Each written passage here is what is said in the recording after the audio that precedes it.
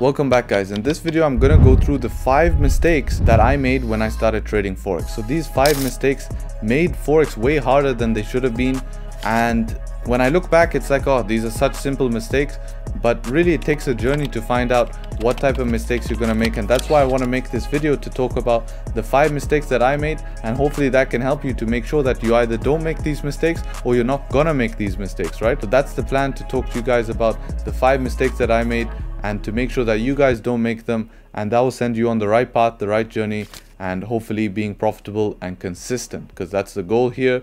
And with that being said, let's get straight into the video. Alright guys, as always, you know the YouTube business. Leave a like and subscribe if you're new, and you probably need to watch the whole video if you're going to subscribe, but I understand that there's plenty of free value on my channel. I really concentrate on providing the highest quality of content to help you guys progress in trading. If you want to be part of a free Discord community that's really safe, ask questions, get updates, definitely join that down below. It's well worth it, it's free, so definitely consider that. And follow my Instagram, because I'm posting a lot of content there to help you guys when you're watching it on a rush. So make an effort and follow me on there. I'd really do appreciate it. Doing giveaways are done on that Instagram. So that being said, let's get straight into the video.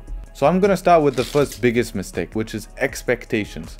When I started trading, my expectations were stupid. I thought within the first 6 months I can start making easily 10k per month. It will be easy. It will take me 2 months to learn, 3 months to increase risk, and that's it. I'll be making 10k per month easy. That's super simple. When in reality, I didn't even see profitability until 1 year. You have to set realistic expectations. This is a journey. This is a skill. You launch a business. It takes 2 years for that business to see profits. Can you become profitable in 3 months? 100% yes. You can become profitable with the right guidance, but then it's a journey and a manage of your own stress to try increase risk based on your financial standpoint to get to the next stage and the next stage. So the number one thing is the 5 mistakes I made is I set really unrealistic expectations, and that made me feel like I'm doing way worse than I was actually doing, and that made me then try to question what I'm doing and look to do other things. I'm going to transition to that. Number 2 is because when I questioned myself, okay, this is not working, let me try something else. What's the time period? 2 months, 3 months.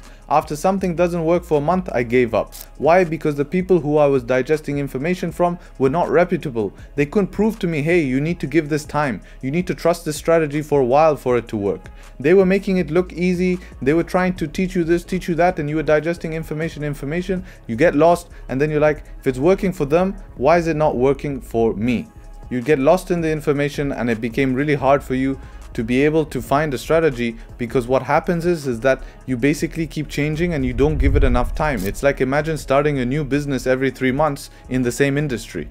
Obviously that's going to be worse than sticking to one business. So make sure that you find someone who can give you something reputable and you can trust, and then you have to work on that, focus on that, learn that and stick to that, and block out any other noise, because any other noise is going to hold you back. And I find that so many traders get stuck with that point, is that they just keep trying to change strategy, right? So that's going to lead me on to point number 3. And for point number 3, I want to take you guys to the chart. So what's in front of us? We have candles. There's some form of support and resistance, right? You can draw a line anywhere on the chart, it's going to form some form of support and resistance. There's some form of trend, and that's all we have. And my strategy did not follow those key principles. If your strategy is not following these key principles, you'll have a high chance to fail this, because we have to trade what's in front of us. So that's what I found out. I'm like, okay, fine. What are other people doing that I'm not? Is that they're keeping things simple as possible. The simpler you keep things, the better you can trade, but you have to make a system that actually does work. So it has to have some sort of complexity to it, but it should be trading based off logic, because that's what's in front of us. We're never going to be as good as the banks. We're never going to be better than retail traders. That's our job. We are just retail traders. So let's focus on what's in front of us, the structure, the market structure, and build something around that, right? Focus on candles and make sure that what I'm trading makes sense. And that's the last mistake, is that what are you trading doesn't make sense to you. Because I can look at a chart now and it makes sense to me, but when I started, it still didn't make sense. One guy would say something, another guy would say something else, and all of that did not make sense to me because one guy would contradict the other. So I make sure, and that was the mistake I made, is that what I'm learning and what's in front of me makes sense. If it doesn't make sense, it shouldn't make sense in the beginning, that's totally fine, but in the future it should definitely start to make sense. So you have to pick something that comprehends well in your head, and it's as simple as that. And that's really step number 3, is trade something that is simple, right? Because the least variables we have, as I always say, the least chance you have to fail, and that is played true, and that is why you're able to build a logical process that works, right? So trade what's in front of you, and what's in front of you are the charts, and if you can't make sense of the charts, it's a high chance you're going to fail in trading, right? So that's basically that point. Let's go on to the next point. Point number 4 is one of the biggest things, which is not practicing your trades. You have to practice taking trades.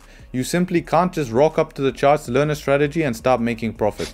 You have to backtest and practice. It's like going to play a match in a famous sport and never taking a practice session. It's not realistic. Trading works the same way. You have to practice what you do. You have to practice taking trades, build data, prove to yourself that this works, and this is going to help you with your psychology. Because what's going to happen is you're going to prove to yourself that, yeah, this system actually works. I can trust it in the live markets.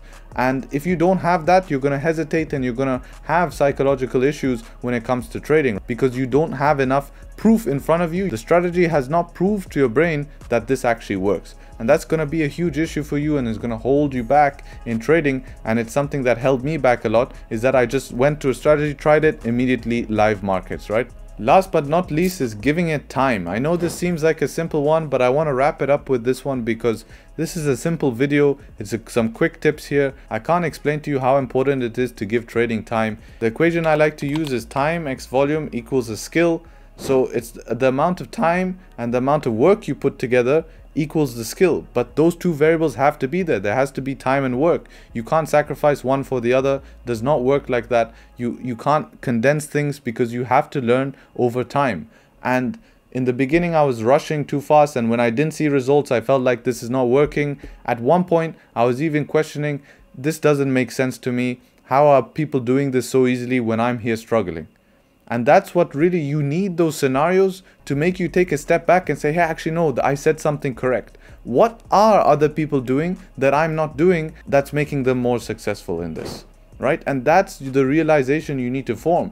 So give it time. You will have these moments. You will have moments where you constantly and slowly progress. Focus on achieving the small goals in order to reach the big goals. So give it time. Once you give it time, you will start to see that time that you give start to pay you and start to reward you. And that is a very important factor that people can't overlook. So that's number 5, and I really hope that this video has helped you guys. I appreciate you guys for showing up and watching this video. It's a quick video, nothing crazy, and just something to give you some 5 tips. So I hope that this has helped, and maybe you can relate to some of this, and let me know in the comments below if it has helped. That being said, take care, trade sharp, and until next time, peace.